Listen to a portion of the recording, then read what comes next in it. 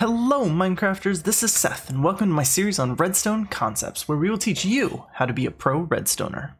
Redstone, at its heart, is often best thought of as electricity. In fact, if you view redstone as an electricity simulation, you can draw quite a lot of comparisons to the computer or phone that you're viewing this on. Computers these days operate in binary, that is, something is either on or off. Electricity is either flowing through the wire or it's not. By controlling the flow of electricity in this way, we've managed to build your computer, the iPhone, and even Minecraft itself. In fact, people have even managed to build full-fledged computers within Minecraft, and that is freaking crazy. How in the world does something so simple as just being on or off enable us to build all of that? That, my friends, is the power of logic gates. Logic gates are how we make decisions when working with redstone. All gates work in a fairly simple fashion. You have some number of inputs into the circuit. For most of our cases in this video, we're going to be sticking to 2 inputs, also known as Boolean logic. Each gate has a single output signal, which I'll often be representing here as a redstone lamp. Given the limited number of inputs and outputs, and the fact that each of these can only either be on or off, there is therefore a limited number of possible scenarios that we have to go over. The simplest signal is plain transmission. That is, for a single signal, if the input is on, then the output is on.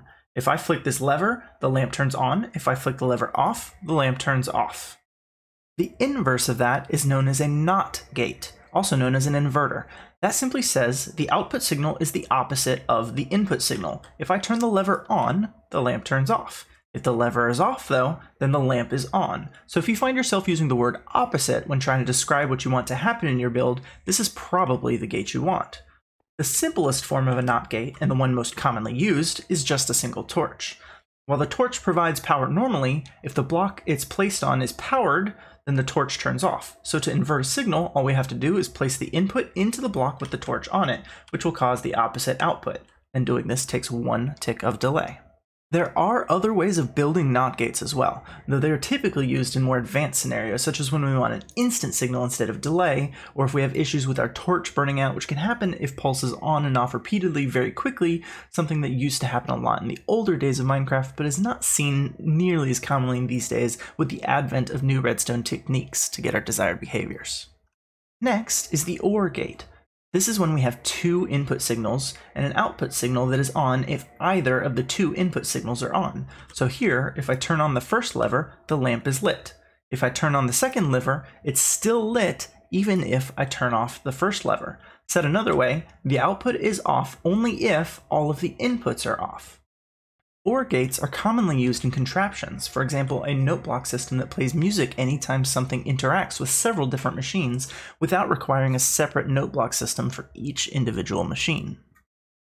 The opposite of an OR gate is a NOR gate, also known as a NOT OR gate. If any of the inputs are on, then the output is off. The output is only on if both inputs are off. At its simplest, this is simply an OR gate with a NOT gate on the end. It actually happens to be possible to build all other logic gates from the NOR gate. Next comes the AND gate. The output here is on if all of the inputs are on together. If I flick any lever, the lamp is not lit unless all levers are on. Often, when making redstone contraptions, we may want multiple things to occur before an output occurs, and the AND gate is the primary way of making that happen. For example, a combination lock where the inputs have to be exactly correct, or a keycard system where your keycard needs to exist in a specific chest, and you also have to hit a button to activate. When you find yourself using the word AND in describing your contraption, this is probably the gate you want. The opposite of an AND gate is, you guessed it, a NAND gate, also known as NOT AND gate. This type of gate has the output off only when both inputs are on.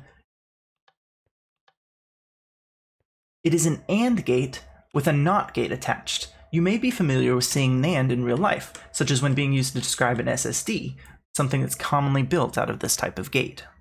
The last gate that you'll see somewhat commonly is an XOR gate, which means exclusive OR. This is similar to an OR gate, but if both inputs are on, then the output is turned off. The output is only on if one of the inputs are on, not both. The most interesting thing about XOR gates is that because of how they work, any change to either of the inputs means that the output signal changes. This makes it very useful for implementing things like toggles, where you want inputs coming from multiple directions, such as a control panel somewhere in the middle of your base, but also having a lever next to the contraption to turn it on. You're probably familiar with these types of switches in your own homes, when multiple light switches are connected to the same light. As with all the other gates we've seen so far, there is also an XNOR gate, or an exclusive NOR. When this gate is used, the output is on if and only if the inputs are in the same state, either both on or both off. It can be built by simply inverting the output of an exclusive OR gate. And lastly, we have the imply gate. Here, the input gates are not treated as equals as they are in every other gate we've looked at so far. Rather, this gate will turn the output on if either both of the inputs are on, or if the first input is off. This type of gate is used when we want to give preference to a particular input, or if we want to force that signals be sent in a particular order. Suppose that we have a contraption that we've built. We only want it to run during the day, so we connect it to a daylight sensor. We don't want it to run at night normally, but we want to build a special lever that we can pull that can make it run even at night. We could then invert the input for the lever, which means that if the lever is on, the output is on. If the lever is off, then it would just use whatever the daylight sensor input says. Together, these are all of the basic logic gates that exist in Boolean logic, so every possible combination of true and false from only two inputs. For each of these, though, there are many different ways to build them. For each of the gates we've covered, I show here several other possibilities. For each type of gate, they all have the same function, but some of them may do it slightly faster, cost less to build, or be interesting shapes that could be useful in some of your builds, such as 1 or 2 wide alternatives. For the most part, you really only need to be very comfortable with building 1 to 2 of each of these. Once you know what they do and how they work, you can eventually learn to build your own, but at the very least, when you have special needs and one of the ones you know doesn't work, then you can look up alternatives and find them when you need them. You may even find some useful ones here in the world download. The most common situation in which you would need a different build is just because it doesn't fit into your planned design. This is especially common if you're adding Redstone to an existing build and you only have so much room to work with. In these cases, it may be helpful to find one wide options, such as these, or purely flat options, such as this one. The other common situation where these things are useful, though, is when timings are important. Many of these gates, in their simplest form, take around 2 redstone ticks to process. Sometimes this isn't fast enough to fit into your design, so many variations exist that can actually do this in only a single redstone tick, such as some of the piston-based designs. Of particular interest are the so-called instant gates. That is, sometimes you want to make redstone decisions within a single redstone tick. These are not only offer fast performance, but are necessary in some advanced redstone contraptions and farms. For each of these gates, I've included at least one instant option, such as this instant repeater. Note how the output turns on or off in the same instant I flip the lever. It's worth noting that most logic gates can actually be made with combinations of other gates. I've shown this particularly in the instant versions of these gates. For an example, an instant NOT gate could look like this, and an instant NOR gate is nearly identical, but with an OR gate in the front of it.